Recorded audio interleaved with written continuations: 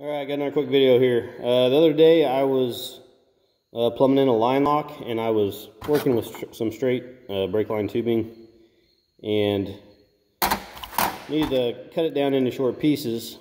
And when you start to get pressure on that, it gets really hard to turn the tube so you can cut it. Just wanted to pass along a little tip. If you grab a drill and chuck up your brake line tubing,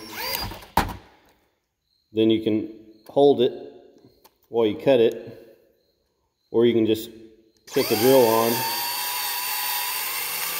and cut it that way too. So just wanted to pass that on.